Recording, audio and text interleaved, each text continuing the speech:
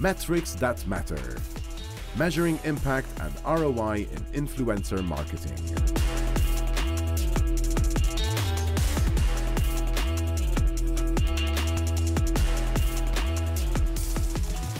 So my name is Florin Simovici. I'm the co-founder of Traffic Manager. We provide affiliate tracking software for many industries, including this one. I cannot mention on the stage. 15 years of experience in affiliate marketing, starting in around 2008 as an affiliate, former super affiliate. I was generating traffic in many verticals before.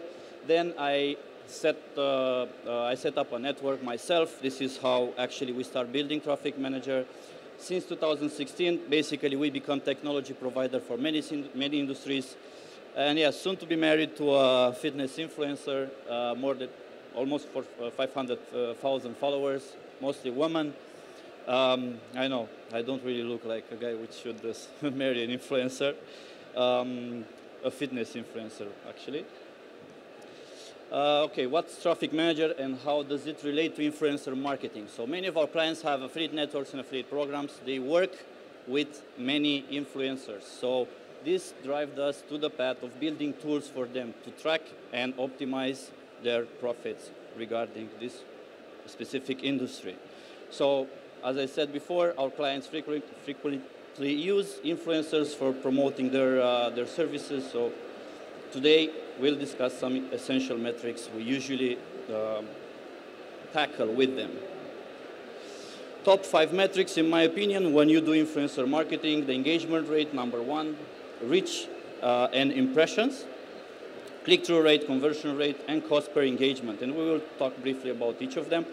The engagement rate basically measures how active the audience of your influencer interact with the specific post. So basically, if you will reach someone which is doing sport, it's like covering soccer or whatever, and you are promoting a beauty salon, most probably that will not end very well.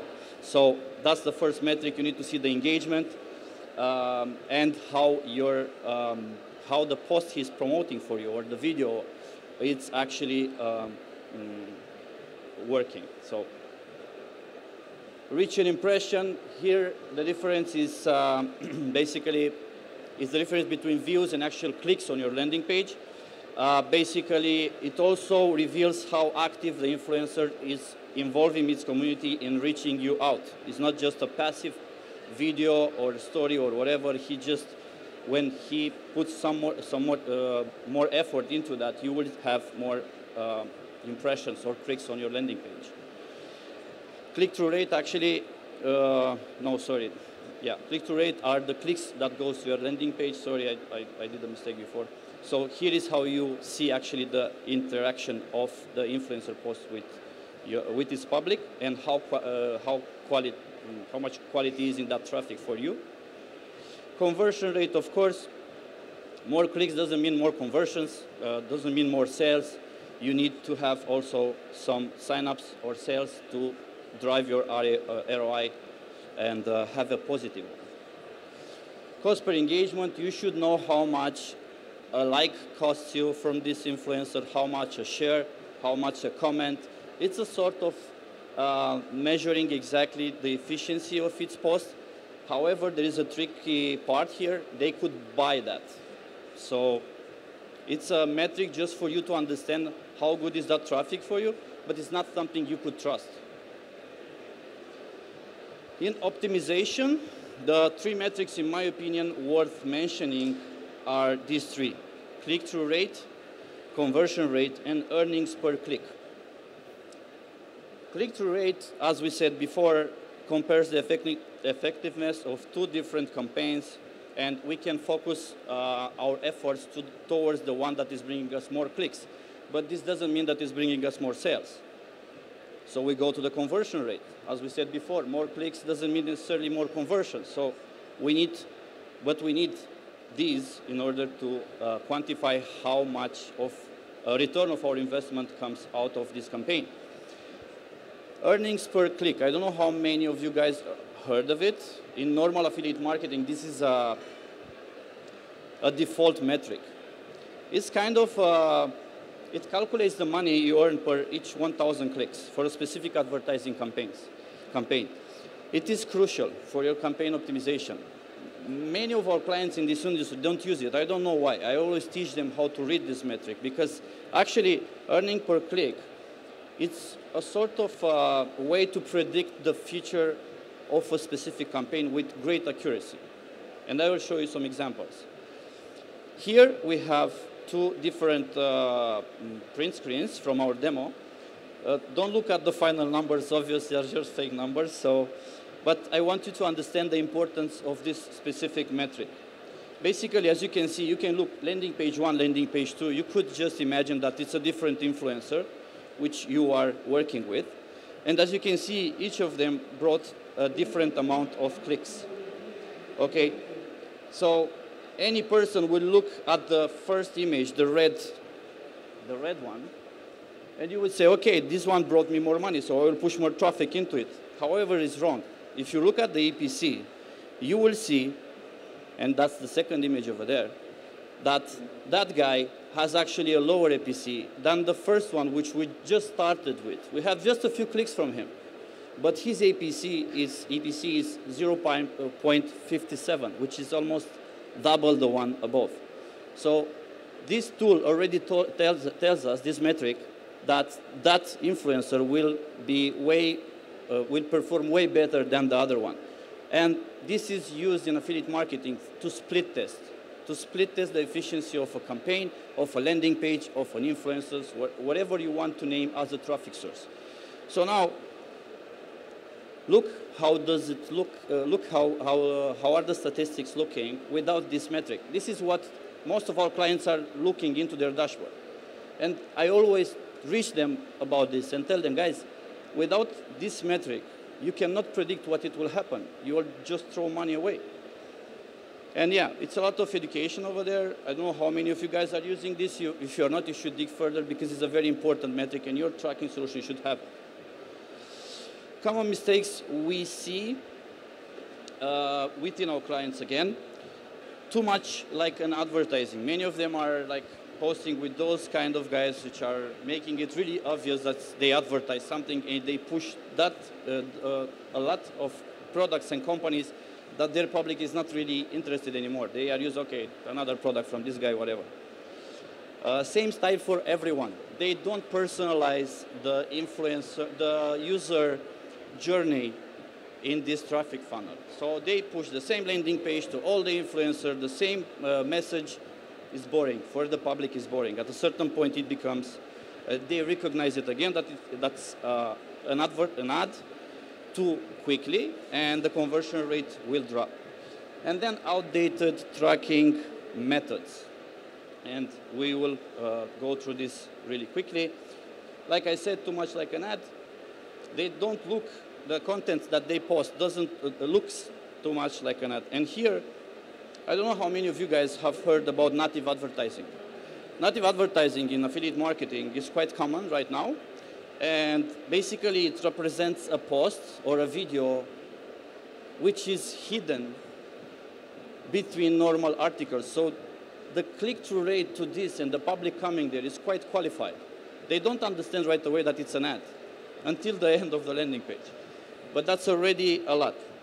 This is what I always suggest to our clients to do. Guys, you should act like and create content that can be pushed like a native ad. Same style for everyone, as I said, they don't personalize the landing pages. They don't do A/B tests. They just push all the traffic in one landing page. Not everybody, 90% of them, but this is a common mistake we see. So you should try different approaches, different landing pages, different marketing messages, hooks, like we call them. Okay, titles, always A/B test, always A/B test. This is what I always tell everyone. A/B test, A/B test, A/B test. That's the basic of optimizing, in optimization. Pro tip, when you need to personalize the aspect of your landing page, ask the influencer. You don't know his public. Surprise, he does it. He knows exactly what the public likes. He knows exactly where the public will convert better. If you go and just push a random landing page to everyone, and you force him and you pay him maybe, I don't know, 10 grand to publish a video, to make a story, you don't know if that will convert. he knows. If you ask him, he will tell you, look, in my opinion, my public will convert if you have these elements on your landing page or if the landing page is made in this way. Ask them. Don't be shy. You are paying them. Okay? Always A/B test. Also here, coming back to that, they will bring you the traffic, but it's your job to qualify it. So a story doesn't qualify the traffic. A story brings you the traffic. Is they are good in clickbait, they will bring you a lot of traffic. You need to qualify it on the landing page. A/B test, split always. Outdated tracking methods. What I mean here, most of our clients are still relying on the famous old promo codes, sorry. So when you engage with an influencer, okay, Adrian, whatever, use this promo code and bring your traffic. Many of its users will access directly the landing page without even using the promo code. They will just go around and see whatever. Let's see, I will not do any action. I would just want to register to see what's happening. Maybe later they will convert. If you work with them on a commission base, they will lose that revenue. They will not be happy. Their EPC in that case, their APC will be low. Their earnings will be lower. If your competitors does that and you have better tracking methods, you have an advantage in front of them.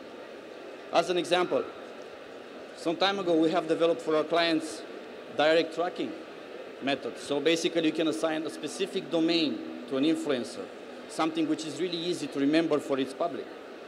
He can name that domain as he wants. It's, let's say, a sort of a shortener on steroids. Okay? They can choose whatever domain they want. Easy to remember for their audience, doesn't matter the language, and they can speak it while they are doing a live video in a TikTok. It's easier, and you can track everything. Okay? It's not only the promo code, add this promo code. Just visit this website or put it somewhere in the back. You can also track with this solution. You can track pretty much everything. This came also initially as a request from a person promoting content through Spotify songs to us. So they came to us and said, we need a way to track inside the songs, inside videos. And actually, this is a really cool way you could track also from TV shows, like I said, Spotify shows, or even billboards on the street.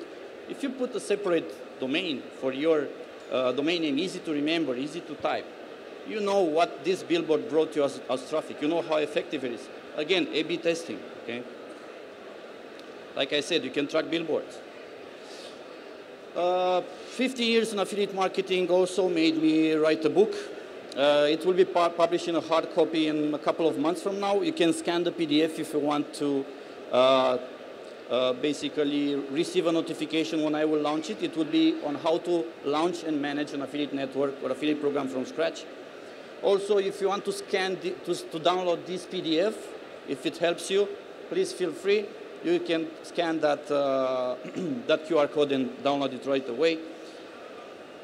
Then we can connect on social media. This is my link tree. Me and my partner Francesco are also exhibiting. We are on that side, Traffic Manager booth 47B near the Media VIP Lounge.